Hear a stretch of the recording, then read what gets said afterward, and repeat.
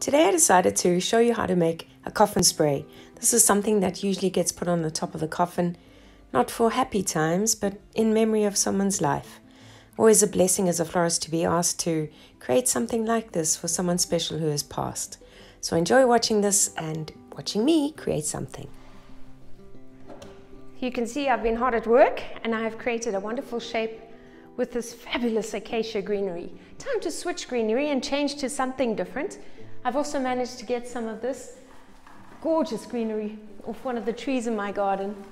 I like the dark green of this leaf. I think it just adds another texture and another variation in color. Look at that. Her favorite color was pink. So these pieces that have got this lovely elongated kind of linear shape to them are ideal to place on the ends of the design to give it that elongated length so that you get that long tapered point on either side and a broad section in the middle. So you can use various points of the stem for this, getting quite a lot of foliage out of one piece.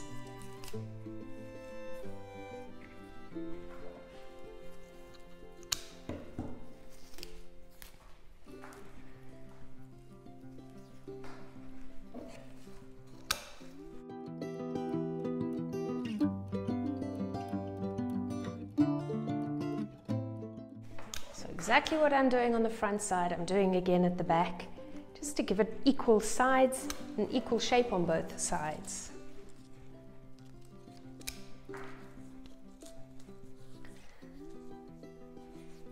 You'll notice I've used a 3-block tray with 3 bricks of eco floral foam.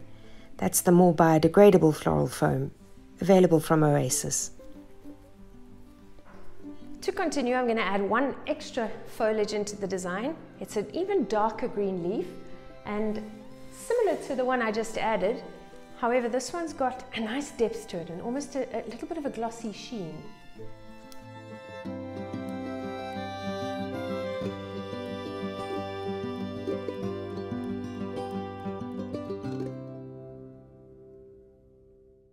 See, the shape has started to form beautifully. It's time to bring on the heroes of the design, which are the focal forms, the face flowers. Not to say that foliage isn't a hero.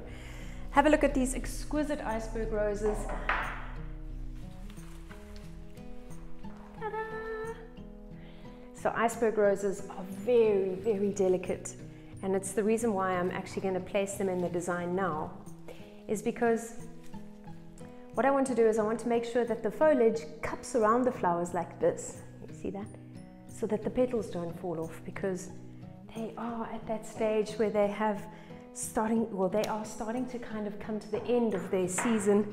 So I'm hoping that they will just hold until this day is over.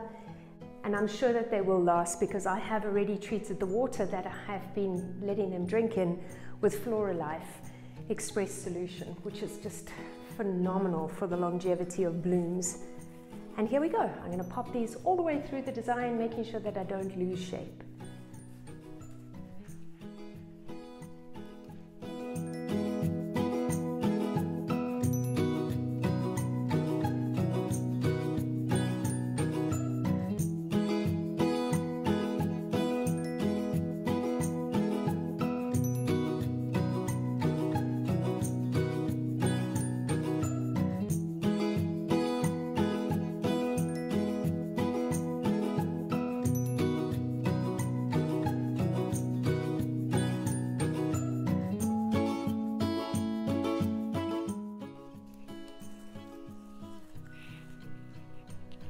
I'm super happy now with the amount of roses that I've got into the design. Now it's a case of just adding the rest of the magnificent blooms that I have for this design, including these exquisite camellias.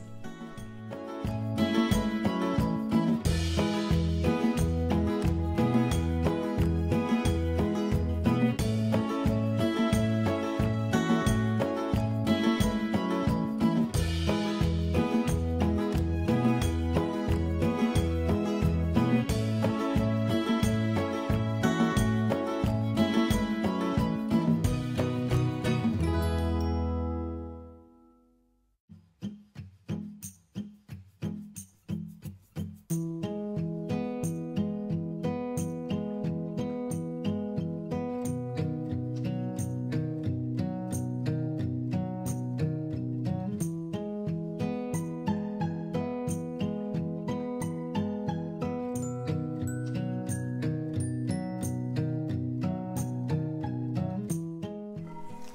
hydrangeas. Look at these beauties, a mixture of green and pink. Can't wait to get them into this design.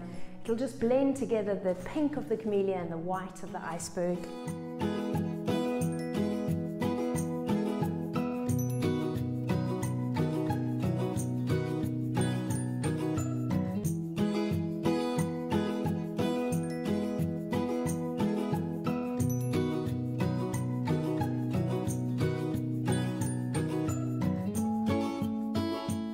On the list, I've got some light yellow, buttery, creamy dahlias, also picked from my garden, and perfect color to combine with this already beautiful color spectrum.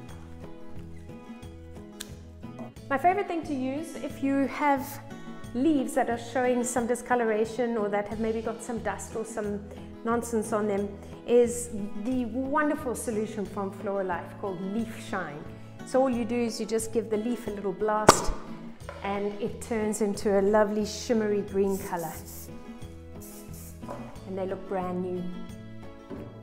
These are going to be perfect little filler flowers, definitely. Now to find the right spot, right here. Right here. We need to just elevate some of the height of the design right here next to this gorgeous camellia that's in position there. Wonderful.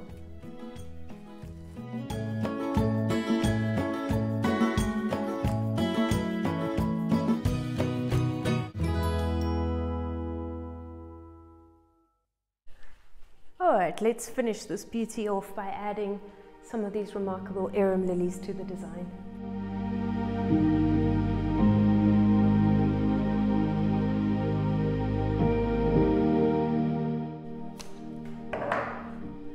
Now that the arum lilies are in, the dahlias are in, the beautiful hydrangeas are in, the camellias are in, the fillers and foliage are in position, the cluster roses are in.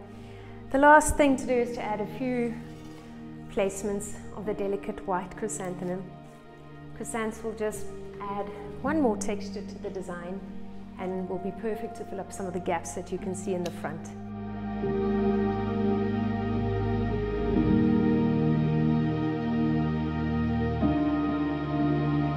I've come to the end of the design. I've added absolutely everything I have had into it. I think it's the most magical mix of flowers. It truly is a garden bouquet. It's soft, it's sympathetic. Now all we need to do is make sure that it lasts. The last product I want to show you is this fantastic product called Finishing Touch from Floralife. Basically what it does is it's a finishing spray to maintain the longevity of the flowers and ultimately provide it with food from the petals in and to just really help it to last all the way up until tomorrow when the service will be held. So you want to just open it up and spray it onto the flowers, not too close, just a fine mist all the way through. I wish you could smell the fragrance that I could smell here. It's just exquisite. It's these iceberg roses that are releasing this fantastic scent. A true blessing for all of those that will be there tomorrow. So from me, there's another one for you. My home videos, I think I'm getting better every time, just me and me. I hope you're having fun watching them. Please keep following my channel and do share.